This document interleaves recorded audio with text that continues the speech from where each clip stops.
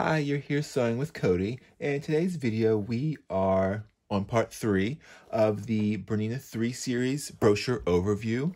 Like I mentioned in the other videos, so many of my customers, they get a brochure, they get it from online, they come in the store, and they're looking at the back of the brochure, and they see all of this verbiage, and they're just not too sure exactly what everything is, and they kind of want to see it for themselves. So I want to create a video that goes over all of that and in more detail.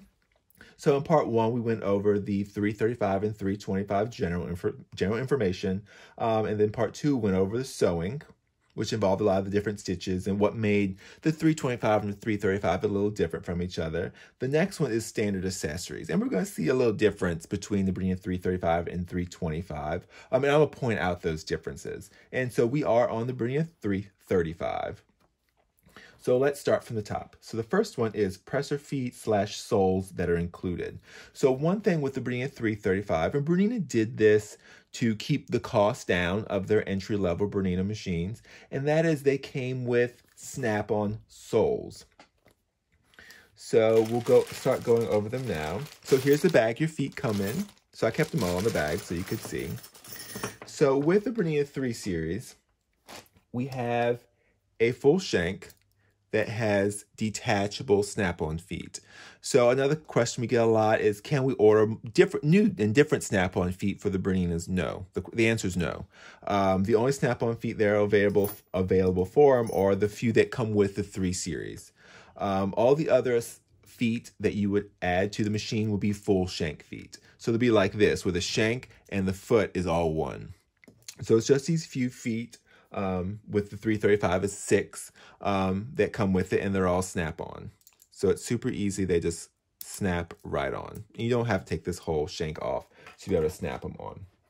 So the 335 come with 6, and the 325 come with 5 different soles or feet. Well, soles and feet. So the first one is foot number 1. So this comes with every single machine. This is what's on the machine right now. This is your all-purpose general sewing foot. So this is a foot you can pretty much use for just about anything. And that's foot number 1. And the next one is overlock sole number 2. Both machines come with this. That is this foot, or this sole. This, for me, is a very useful foot. I use this a lot in place of pulling out the serger. So you can get some nice, pretty overlock stitches with this. Well, basically, it'll prevent your fabric from fraying. And I've got videos, if not already posted, I'll have some posted using the number 2 overlock foot. So the next one is the buttonhole foot with slide. That's your 3A. So this foot comes standard with the Bernina 335. But it is available for the Bernina 325. So this allows us to use and do our automatic buttonholes. And I've got a video showing how all this works. But that's the foot that you're going to use when creating your buttonholes. The next foot is buttonhole foot number 3. So 3A is the automatic buttonhole foot, which comes with the 335. Now the 325 comes with a manual buttonhole foot, which is this one. So buttonhole sole number 3 is what we see here. So this one has the same little grooves underneath on the bottom to allow our satin stitches of our buttonholes to stay straight on the foot so you don't have them separating while you're stitching. But this is the foot that you'll use in place of this one when you're working with the 325. So with this one, you have to mark the start and the end of your buttonholes so you can measure, so you would have them measured on your fabric, you would have them marked so you can know exactly where to start and where to finish. Otherwise, this one will make them all by itself. The next one is zipper foot number 4. So that's this one. So this is your zipper foot. So what makes this zipper foot a little bit different from other brands of zipper feet? So this one's nice and narrow, and we just attach it right in the center. So this is the one and only foot, at least the only foot that comes to mind, but really the only foot that you can't use a straight stitch in the center needle position because it will hit. So what's different about this zipper foot opposed to other brands of zipper feet and with all of Bernina's zipper feet, because they're all pretty much designed the same, is you can move your needle position. So with a lot of the other zipper feet for other brands is you would attach it either to one or the other side, depending on what part of the side of the zipper foot you're gonna be working with. This one we can just move our needle position to wherever we want because we have the ability in all of our Berninas to move our needle position wherever we would like. The next one is blind stitch number 5, or blind stitch foot number 5. So that's this one right here. So this is our blind hem stitch essentially. So it has a guide that comes all the way back and that is adjustable. So we can use the blind hem stitch and use this foot and we'll be able to make a beautiful blind hem. But that's the blind hem stitch number 5. And both machines come with that as well. The other one is the open embroidery sole number 20. So that's this foot right here, an extremely useful foot. So this does not come with the Bernina 325, only with the Bernina 335. So this foot is open toe, so great for applique. So you can really see your fabric and your items the entire time as it's coming towards the needle. So you really need to focus on stitching more precisely or on fabric or missing a design or something like that. This is the foot you can use. And the beauty of this and why this is the foot that's recommended when we're working with a lot of these satin stitches. Because what happens, and especially depends on what type of thread or weight of thread we're working with, if we're working with a much thicker thread and we're using some of those decorative satin stitches, they can get caught on like the number 1 foot. So the number 20 foot it's raised. So the foot doesn't really come in contact or smush down on our threads or our design and it won't get caught up on the foot and then mess up.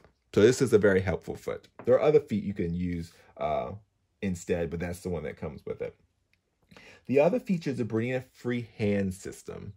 And I actually left that at the shop. So that's actually the metal bar that comes out of this hole here. And so what that does is, just like the name states, it gives us a free hand. So right now, if we're holding 2 pieces of fabric and we need to bring our foot down or up, we have to reach around and lower that foot. So what the free hand system does is it goes in here and it comes forward and then goes underneath the table. So we can use our knee, because it also refers to knee lift. So we can use our knee to raise and lower that presser foot without having to move our hands. It's a very handy feature. But the Bernina 335 has the feature, but that's right, it does not come with the free hand system. It has the ability, but you just need to add the bar. But the 325 does not have that feature at all. You have to do a mechanical upgrade. At that point, you might as well just go with the 335. The Bernina slide on free arm extension table. So that's this guy here. So all the Berninas come with this slide on table.